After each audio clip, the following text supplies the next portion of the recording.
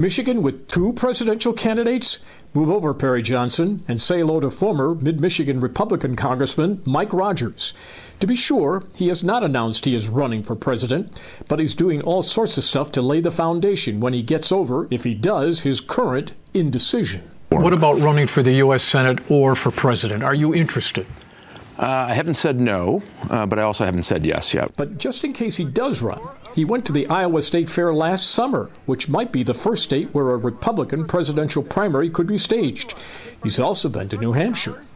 Now, with former President Donald Trump already in the contest, many would-be candidates are having second thoughts about taking him on. Not Mr. Rogers. If I ever made the decision to run, there is no candidate that would prevent me from doing that.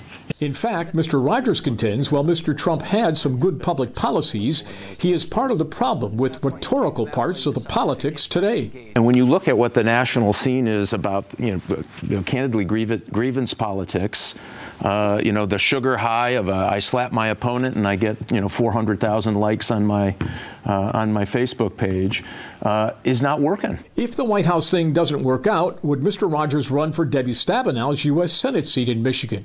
With 14 years in the Congress, that would make sense. But he's not sure about that either. Mr. Rogers has privately talked with the big money folks in the Republican Party who want to keep the number of candidates in the field to a minimum. They fear the more candidates helps Donald Trump. And it's not been confirmed, but Mr. Rogers is looking at the month of June for making a go or no-go decision and a bid for the White House. And his wife, if he says yes, will reportedly support him. In Lansing, Tim Skubic, Fox 2 News.